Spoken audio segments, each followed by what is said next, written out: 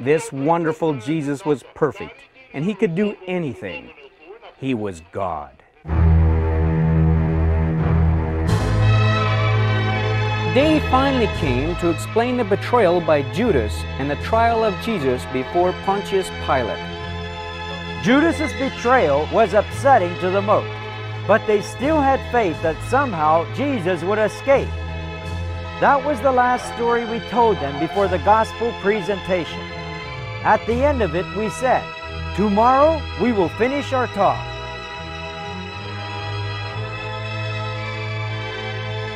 The next morning, the people were all gathered before sunrise.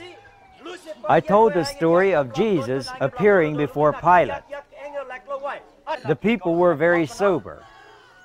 When during our skit they saw Jesus being spit upon, beaten, and finally put to death, they were simply appalled. They were distraught. They couldn't believe what they were seeing.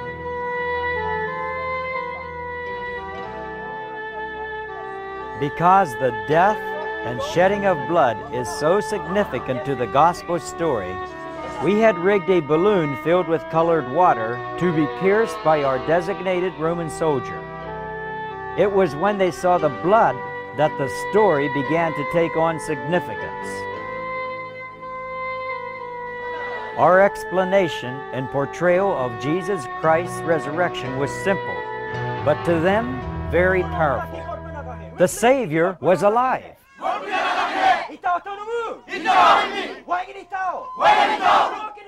Then I went back into the Old Testament stories and, beginning with Abel, explained how Jesus was our acceptable sacrifice, just like Abel's sacrifice was accepted by God.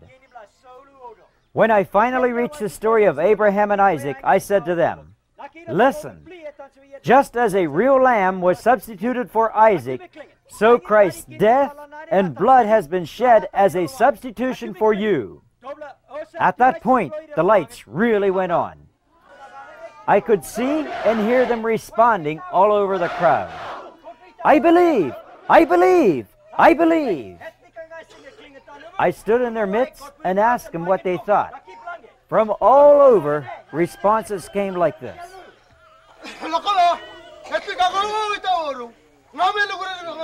"I know I was born in sin. I believe Jesus paid for my sin, that He died in my place. He is my sin bearer." I lived in fear, trying to please the spirits, for I knew no other way to be free from sin. But God in His grace has sent you to us. I've heard it and believe the death and blood of Christ is payment for my sin. I believe it, and God has forgiven me.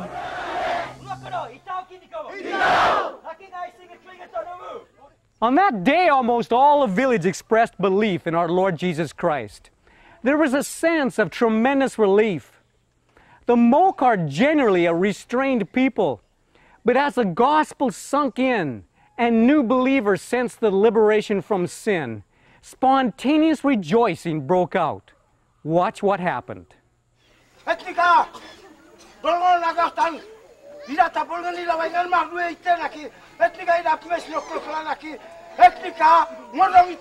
Village believer stating that he too believes that Christ has paid for his sins. EETaow, which means it's true or it's good, it's very true.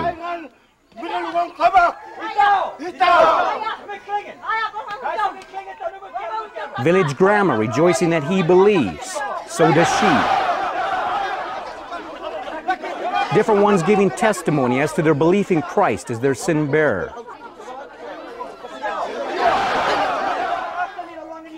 Mark saying that if they really are believing, then God's word says that their sin is forgiven. EETaow, it's good, it's true.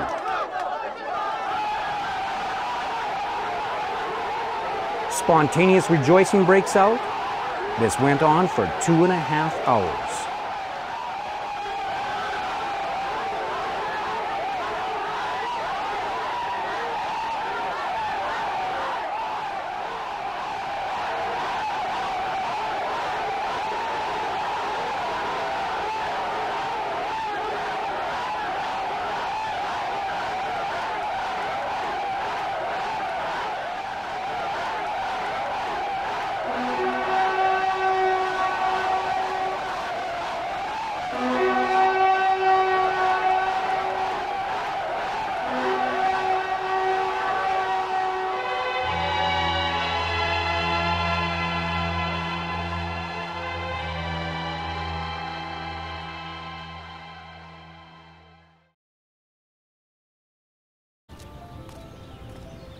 You know, we had a sort of a heavy relationship, my mum and dad, and I never really got on with my father. And he was absent most of my life, actually, either drunk or having some affair, just awful. And then when I became a Christian, I wanted a relationship with my dad. I wanted him back in my life. I had to track him down, which I did, and he was living in a pensioner's flat in Macclesfield on his own. You know, I thought he'd have changed like I did. He hadn't. He was grumpier, he was older, he was drinking more, he was just vulgar, crude, you know, sarcastic, and he's exactly what I remembered. And I invited him down to our house, to our home in London, and he'd get the train down and I'd meet him at Euston Station. And every time I'd meet him on the platform, I'd go and get him when he was coming off. He'd be whinging and moaning and complaining and slightly drunk. And one of the things he used to whinge about all the time was money. And then one day he came to stay and he got quite poorly and had to go to the local hospital. Ended up staying for a week. It was a nightmare. And I wanted to get him back home when he was better. So we took him to Euston Station and I put him on the train and sat him down. And right in the middle of the carriage, I had this overwhelming feeling of love for my dad, and it was really weird. And I almost started to cry in the carriage, and I looked at him and I felt really sad for him, that we'd never had a relationship. I don't ever remember eating a meal with my father. All that stuff came up for me. And in my mind came this idea to upgrade his ticket to a first-class ticket to Manchester. And I bought a very expensive single first-class ticket back to Manchester. And I walked him into the first-class compartment and I sat him down and I kissed him on the head. And as we stood on the platform, Amanda said to me, "What on earth are you doing?" I said, "You know what? I have no idea. I just really wanted to see my dad happy." And as I looked at him through the window of the carriage, I saw my father take his trilby off. He always wore a hat. Take his trilby off and put it on the table. He hit the recline button and sort of leant back in the leather seat. And then he clicked his fingers and some of the waiters brought him a cup of tea and some biscuits. And then he got his newspaper out and started to read it. And as he was doing that, he just turned to look at me out of the window. And he had the biggest smile on his face that you could ever see. It's like every birthday and every Christmas had all come together. And he was beaming. And that was the last time that I ever saw my father. 3 weeks later, he died of a massive heart attack on his own in that pensioner's flat. Now, I always think, was that me just making up an idea that I thought I might buy him a ticket? Or was that God guiding me? I have a real peace with my father through all those years of arguments and fighting and drinking and womanizing and just awful stuff. The only image I've got of my father is that picture of his face looking through that railway carriage as it drove off.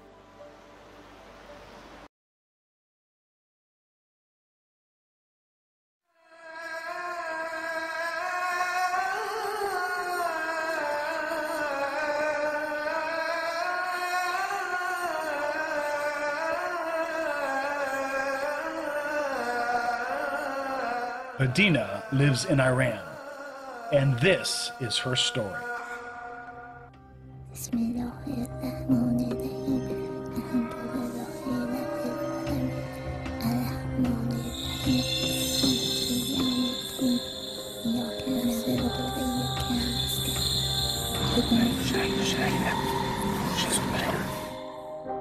As a child, I started to recite the daily prayers. Before I would go to school, I would memorize the Quran. I hated Christians. I became very happy when I heard about Christians being persecuted. They always told us that if we killed a Christian, we had a one-way ticket to heaven. I worked very hard to follow every rule of Islam. If I thought I hadn't washed correctly, I would stop in the middle of my prayers, wash correctly, and start all over again. This would happen 10 times in one prayer session. I became very depressed and suicidal. I felt so distant from Allah, and my mom was very sick and dying. I said to my mom, I am going to kill myself. If you are going to kill yourself, you have to kill me as well. I said, I will do this for you, and we will both die.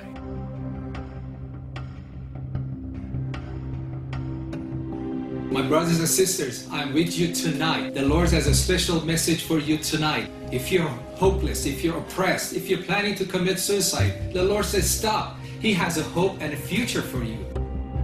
If you're planning to kill yourself, stop and call me. She spoke to him for a half an hour. I said, I'm going to do this. Nothing is going to stop me tonight. I saw that my mom was repenting and doing the prayer of salvation. I became furious.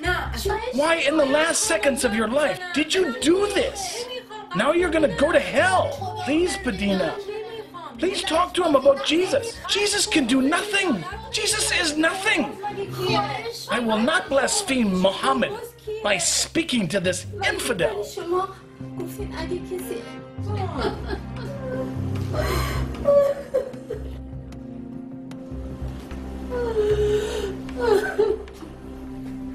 When I talked to her, she was cold, she was fighting, and she told me very proudly, I'm going to kill myself and your Jesus cannot do anything for me. After about an hour of argument with her, and I couldn't change her mind. I just want to die. You said it yourself. Allah has done nothing for you. Give Jesus just one chance. You can always kill yourself next week. When he gave me this challenge, I thought, this is the best way I can serve Allah. This one last time before I commit suicide. Thinking, okay, I'll pray, and next week, this time, Jesus had not done anything for me. I call live on the air and I tell everybody, look, I tried Jesus for a week and nothing has changed, and I'm going to kill myself tonight, and I would do it on the air. When I kill myself on this live program, I can say to Allah, even taking my life was for you.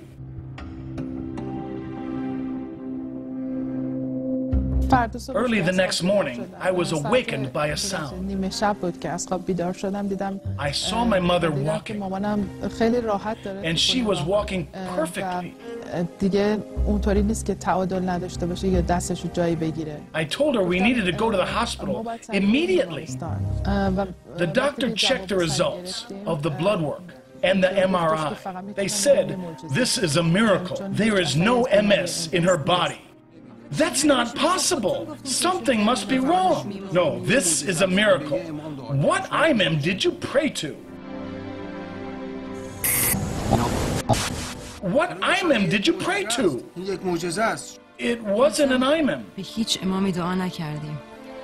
It was Jesus.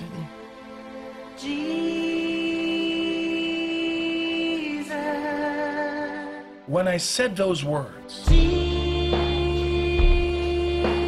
my heart changed. I told Jesus, you are the living God. You cleansed me and filled me. I'll give up my life for you.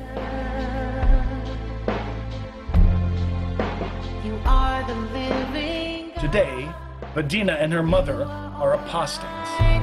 They risked their lives in ministering in Iran's underground church.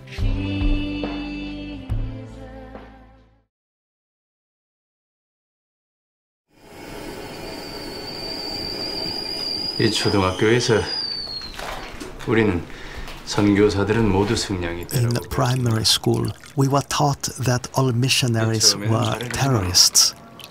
They told us that a missionary will be nice to you at first, but when they get you into their homes, then they will kill you and eat your liver.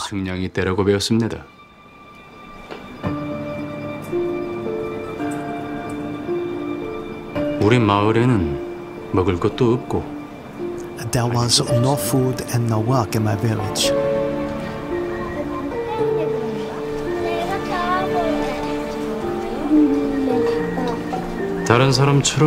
Like some others, I snuck across the mountain border into China.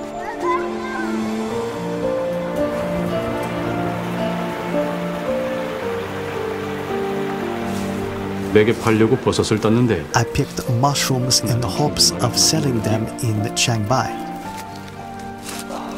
I don't speak Chinese at all. But in the mountains, I met a man. He said, I can sell those for you.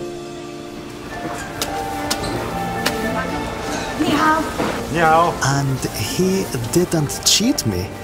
He gave me all the money from the sale. At that time, I didn't know he was Pastor Han. Over the next 2 years, I went back several times. Each time, Pastor Han helped me. One day, I asked why he would do this, for he himself was in great danger for assisting a North Korean. It is because I am a Christian, he said. That made me afraid. Was he going to eat my liver?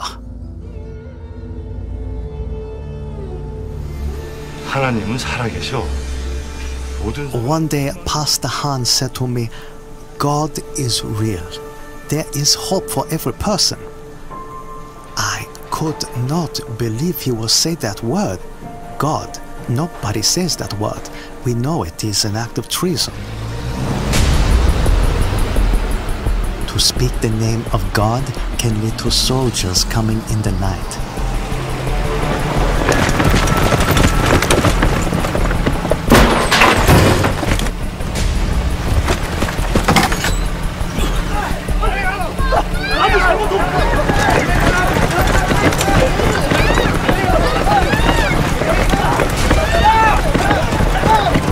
There will be no trial. No journalists will write about you, and no one will ever dare ask where you have gone. One day I asked Pastor Han for a Bible. He knew that if I was caught with a Bible, my life would be in danger. But over time, I persuaded him. I showed the Bible to my wife. At first, she refused to even look at it. Why would you bring that here? She cried. She knew that if anyone reported that you had even glanced at a Bible, you would be arrested. And not just you. You and all your relatives sent to the concentration camps for years and years and years.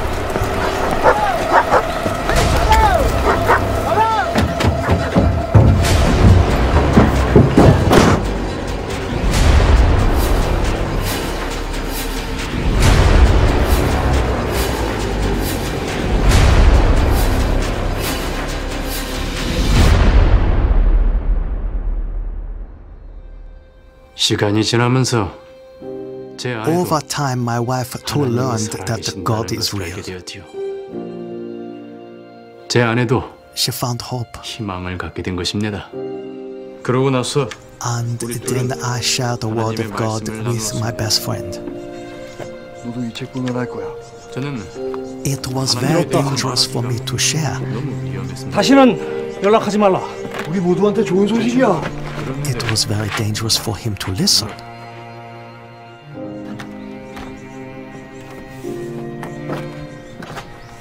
One day in the summer of 2016, we heard that some North Korean assassins were being honored by the government, rewarded for their good work for killing a terrorist missionary in Chiang-Mai. We knew it was Pastor Han. Who else could it be? 우리는 너무 두려웠습니다. We were frightened. Did they know he was my friend? Did they know I had met with him many times? 여러 번 한 목사를 만났다는 것을 알아냈을까? 이러다 우리도 죽는 거 아닙니까? 한 목사님은 Pastor Han gave his life, but he gave hope to me and to many other North Koreans.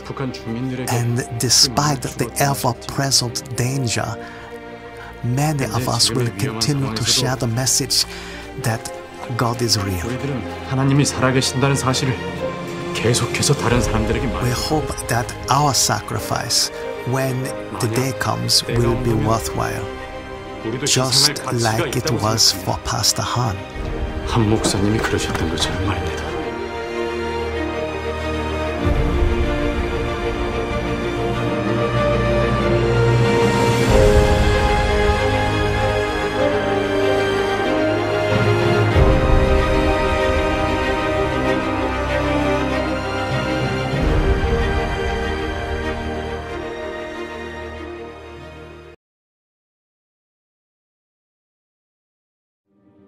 I want to tell you a story. I used to believe that Jesus was a Catholic God, God of the Gentiles. I imagined that Jesus was Italian. The New Testament was one of those books that I saw nuns reading on the subway. I was expecting to find a handbook on how to persecute the Jews. I'm reading a story written by Jews about Jewish people.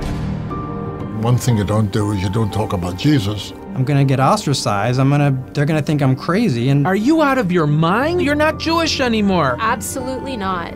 Do not look into this. You are a traitor to your people.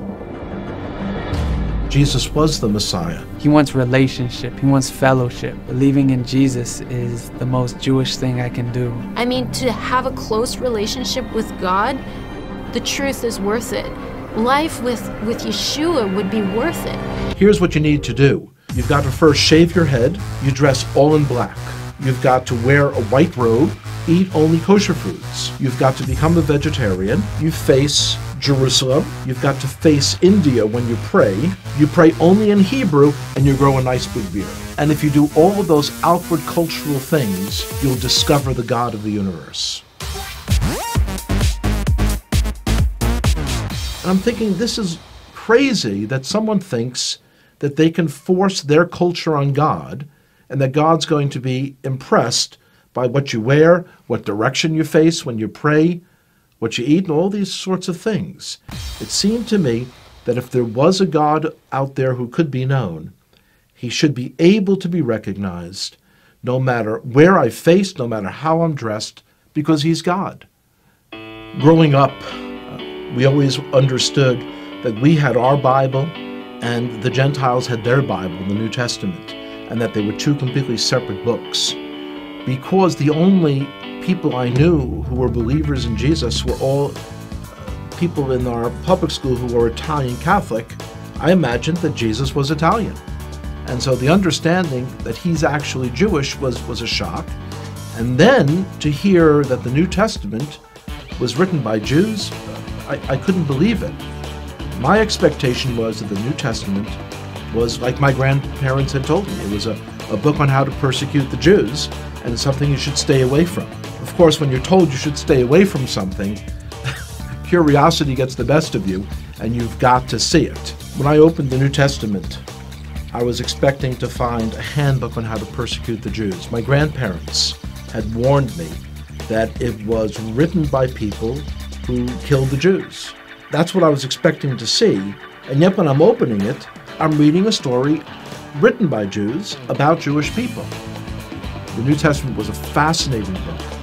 And so as I opened this book in the library, I kind of looked around, made sure that none of my friends had seen me taking a Christian Bible off the shelf. And I opened it, here's the first sentence. It says, this is the genealogy of Jesus the Messiah, the son of David, the son of Abraham. So 3 people are mentioned, and they're all Jewish. I was very shocked. And as I continued to read, I'm reading the story of a Jewish man who was born in a Jewish village, in a Jewish country, and one day walks into a synagogue and announces that he is the Messiah. The more I read the words of Jesus, the more I became attracted to him. It was as beautiful as anything I had ever read in any other part of the Bible. As I came to faith that Yeshua, that Jesus was the Messiah, it was clear that that was the most Jewish thing I could do. This is not the person who's a renegade to our people. This is the one who was promised in our Bible, the 53rd chapter of Isaiah. It is astonishing. If you would just read that chapter, just without the Bible being around it, you would say, oh, this is some Christian Bible. This is Jesus. When you realize, though, that it's in the middle of our Bible, our Jewish Bible. When I first came to faith, I dared not tell my father, because this is a time period in the 1970s when there were lots of gurus and cults, and he was very concerned about me getting involved in some crazy sect and going off someplace. So I waited for months, and when I finally told him, he was very skeptical. On his own then, he started to read about Jesus as well. About a year and a half later, I told him that the fellow who wrote one of the books that he had read, that this fellow was giving a lecture in the city of New York. And he agreed to come out to hear that person. And one of the most amazing moments of my life was the speaker said, would everyone here who is a Jewish believer in Jesus, would you raise your hand? And I raised my hand. My father also raised his hand. And I looked over and I said, Pop, he didn't say would all the Jews raise their hand. He said, would all the Jewish believers in Jesus raise their hand? And my father looked over and he said, yes, I heard what he said. The decision to come to faith in Jesus as the Messiah was not something that was a momentary lark. It wasn't something that was a passing fad. And I could see changes in myself that I knew were not from within myself. I had kind of tapped in to a truth for our Jewish people that was very powerful.